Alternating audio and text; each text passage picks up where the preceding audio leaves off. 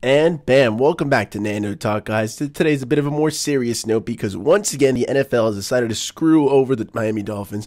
Roger Goodell flipped us the bird and took away our 2023 first round pick, our 2024 third round pick, because apparently Stephen Ross is an idiot and he's getting fined $1.5 million deservedly because this guy's an idiot and apparently tampered and has been communicating with Tom Brady in 2019, 2020, and 2021. What an idiot. And then also apparently reached out to Sean Payton's agent, not directly to Sean Payton, but with the intent of bringing Sean Payton over to coach for the Dolphins. Once again, the Dolphins have shown that they have disrespected Tua and Mike McDaniel. Roger Goodell flipped us the bird, took away our picks. Now I'm flipping you the flipper back, bro, because screw Goodell, screw the NFL. I'm mad that we lost our picks. Yes, I am mad that this is going to put a little damper on our future plans of snagging some elite players, or maybe even a contingency plan for Tua,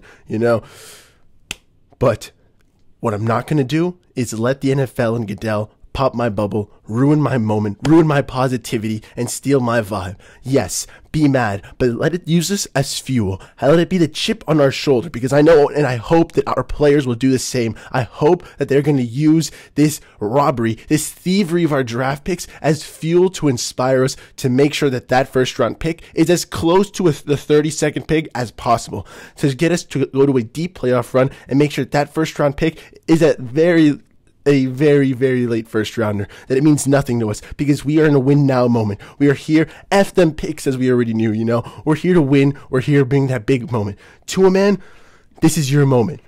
Cortez burned down the ships and he conquered Mexico. Tua, there is no backup plan right now.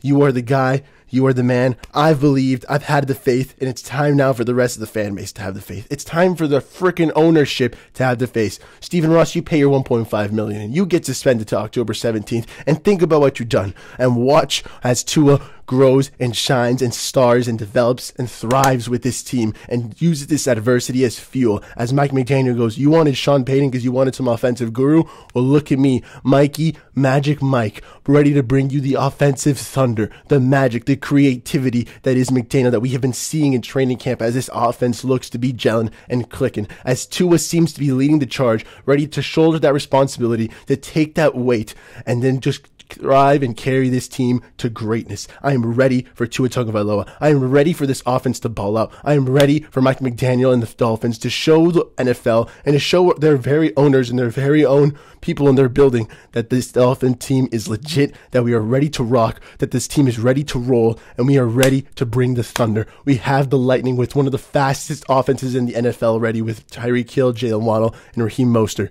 Tua Tagovailoa is going to unlock that offense to its potential, thanks to Mike McDaniel putting all of our players in a great position to succeed. I am still positive. Yes, I am mad. You can be both positive and still mad. Use it as fuel. Use it as energy to carry and keep going and have your chin up high and ready to rock. And know that we are going to flip the flipper to the grand NFL and let them know that the Dolphins are unfazed, we are unshaken, that we are ready to shine in this moment and show the entire 31 teams in the NFL and that idiot Roger Goodell that the Dolphins mean business and we're still ready to shine.